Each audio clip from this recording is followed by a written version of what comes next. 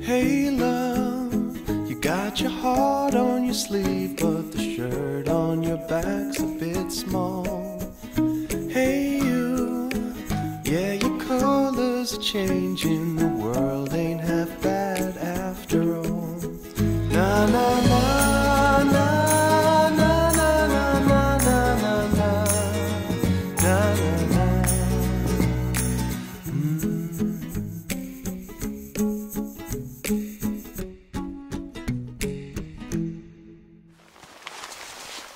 I don't know if there's a better place than Wyoming in the fall.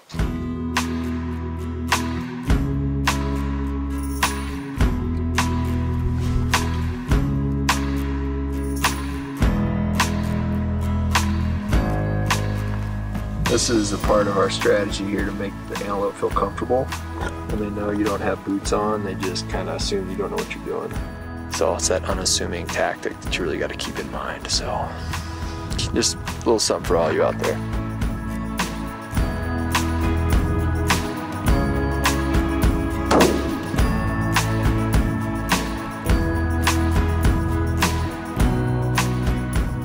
What do you think of this pronghorn right here?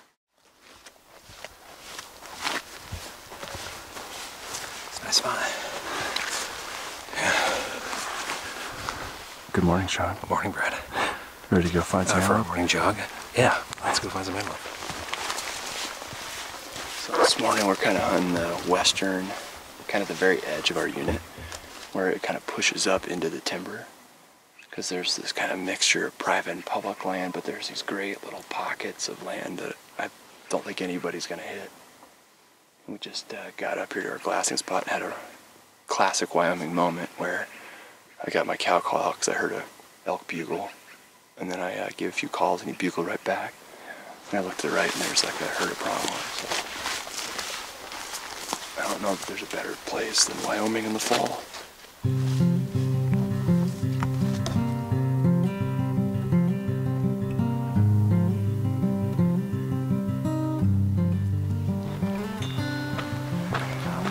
Place is incredible. We had a bunch of rain last night, so everything's just kind of soaking wet, muddy. But just all the animals are out this morning. Just a stunningly beautiful clear sky morning. Couldn't be happier. Just a cool spot. We got pronghorn kind of all down below us, and it's kind of hard to tell if they're on private versus public land because it's not really clearly delineated. So thankfully we got Onyx maps.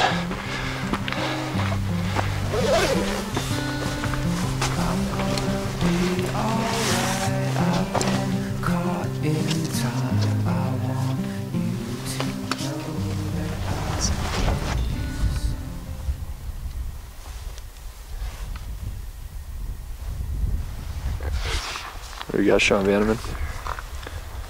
Got a buck and 2 does. So progressive. Living in their throuple. Yeah, out there was 2 ladies staring us down from, we'll call that a 1.5 miles. Feeling very threatened for a 1.5 miles away. I don't know, he seems interesting. I mean, you know, you're dealing with like very small image, not distance, but. So we've completely relocated, so come out of kind of that transition mountain desert zone down here to the flats down here. And we're just kind of weaving our way along this block of public ground that's surrounded by private land here. And not seeing quite as many antelope, but you can just kind of see a handful kind of off in the distance as we're looking here. And looks like we found a decent buck over here, but it's really hard to tell through the spotter right now because everything's just kind of like got that shimmery heat wave going on right now. So just trying to figure out whether or not it's worth going after him or continuing to try and window shop here. Just want you to know how serious this hunt is. I have my Crocs on still right now because we're driving around in the truck. You know it's a good hunt when you're able to wear Crocs for at least a portion of it. This is a part of our strategy here to make the antelope feel comfortable. When they know you don't have boots on, they just kind of assume you don't know what you're doing. So it's that unassuming tactic that you really got to keep in mind. So just a little something for all you out there. We had a nice buck come across the road, cut it by the truck, and sprinted off. Don't know if it's still gonna be within striking distance, but we're gonna walk up the hill here and see if it's still there. Last time we saw it was running very, very fast.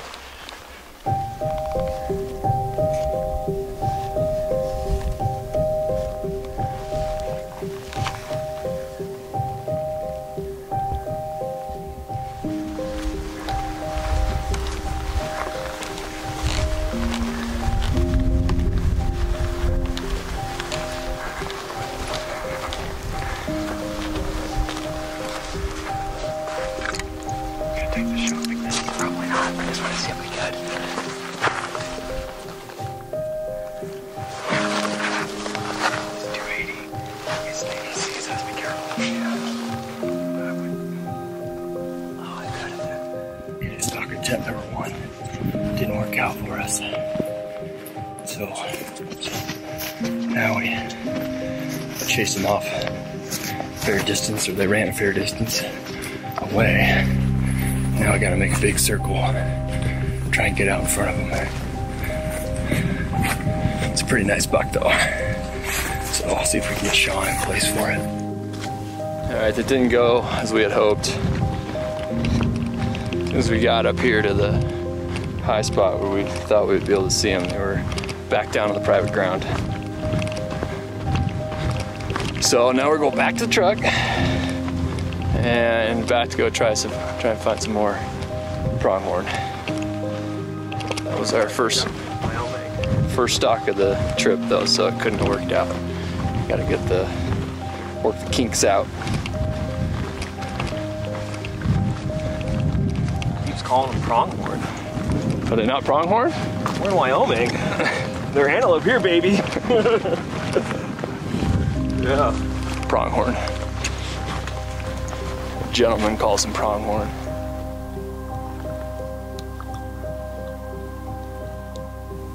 He's not a giant, but he's really nice.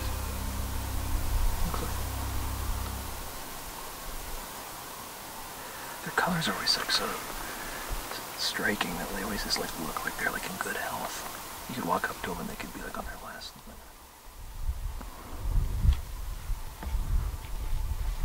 That buck is bedded about 220-ish yards away from us right now. So Sean's going to get into position. And then he's got a bit of funky angle, so he's probably going to wait till he stands up and then shoot him or take a crack at him. So I'm going to go get in position here. I'm just a camera guy.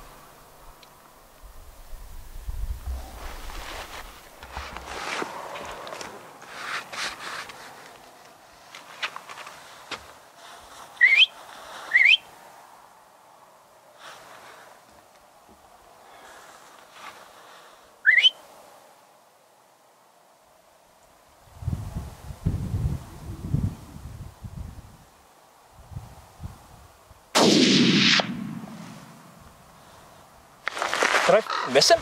I don't know. Well, we snuck into 213 yards. We laid right here for 15 minutes while he chewed his cud. You got out your cow call to get him to stand up. He was not super interested in that. You stood up to get him to stand up. He was very interested in that. And I missed him. And I don't know how that happened. It's very frustrating. It's all right. It happens, man. Don't worry about it. I've never done that before. Ever. I've never Must be missed. nice, Sean. Must be nice. Yeah, I've never. Yeah. It's so strange. Technically, you weren't under 200. So I'm not a mathematician, but let's go find them. I think we might get on them again. Yeah. We're not done. They zipped over there. Yeah, we're not done. Let's go. Come on. Yeah, let's go. All right, those antelope, they ran about 1,000 yards, maybe 2,000 yards away. But we're walking towards them here. We saw the buck, saw his does. So I'll see if we can't get another chance at those pronghorn.